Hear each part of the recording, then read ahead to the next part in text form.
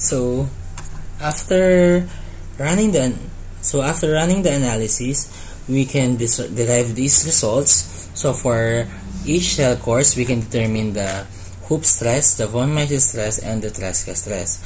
As we can see, the shell courses from 2 to 5, which has these thicknesses, were found to be safe.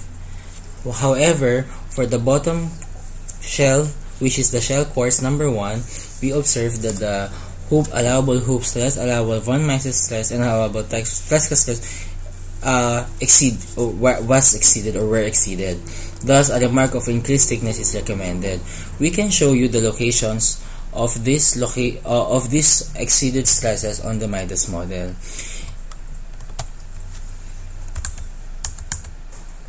So we can see that the advantages of finite element modeling is that we can easily identify where this maximum stresses occurs under hoop stress. So to determine, for example, under these load cases, we can select a different load case. So we can select, or we can also select the envelope load case. So we will use the stress option under local to select the sigma xx. So sigma xx corresponds to the hoop stress on the splint element. If we want to see the maximum von Mises or maximum Tresca stress, we'll be using the UCS, then the current UCS. We'll be increasing sigma effective for the maximum von Mises stress or maximum shear or the Tresca stress. Then we will click apply to display the results of this. So also, we will show you or demonstrate you to show you the soil pressure of the adno-base pressure.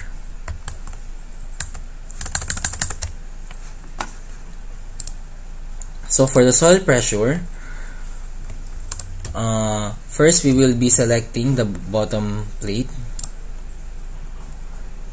So under dead load and live load, dead load and fluid load, we'll be selecting first the bottom plate to show you the stresses at the bottom plate.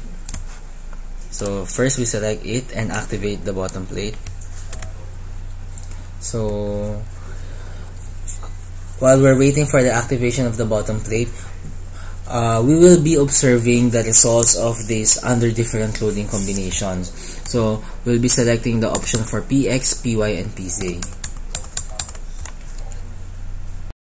So after clicking apply, we will be, as you can see in the image, the soil bearing pressure is displayed.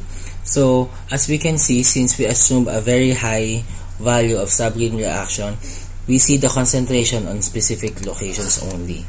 So if in case we're dealing with the bottom plate is already placed on the subgrade models, we can easily observe the differences in this contour.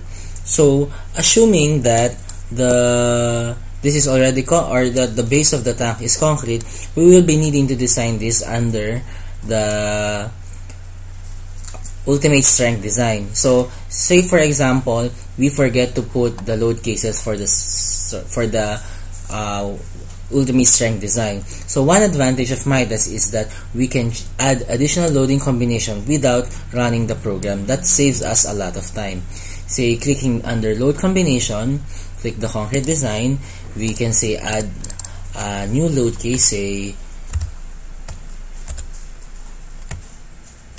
dead load plus live load. So we add the load cases under including the self weight plus say the roof live load for sample purposes only. Then we change the load factor from 1.4 and 1.7. So for presentation purposes, we'll be adding this, then we'll be clicking close. So as we can see, we can already select this load case and analyze the structure without rerunning the softwares. So another orientation or another advantage of using Midas is that it can create or change the plate load orientation. So if in circular tanks, this is very useful since we can have an option if we want to put the reinforcement along the orthogonal axis of the tank or along the circumferential and the radial axis of the tank. So we can demonstrate you in this figure. So we close this first. So first we will be displaying the local axis of each plate. So we'll go to display element local axis. So as you can observe that the local axis of each plate are currently not aligned with each other. So if we want to say lay out the rebars and get the moment about x and about y on the orthogonal direction, we can rotate the local element axis of each plate. So first we'll be selecting all the plates. We'll be going to the results plate local axis. Then we'll select the element type to be plate. Then select the local x aligned with the global positive x direction, which is plus x. So we'll then click apply. So as we can see, if we zoom in, we will observe that all the local x-axis and the y-axis are aligned with the global axis. Now, if we decided to place the reinforcement of this concrete slab along the circumferential and along the radial axis of the tank, we can click, say again, the plate, then select the local x-axis to be aligned along the radial axis, which is plus r.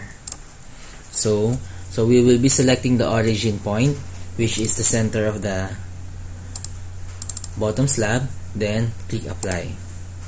So as we can see, when we zoom in, now all the local x-axis is along the radial axis of the circular tank and the y-axis is along the circumferential of the tank. So we can decide whether we can also use the reference vector if we opt to use a certain axis along the local axis of each plate. So for the conclusion, the main focus of the presentation is to show how Midas Gen improve our finite element modeling or the FEM procedure.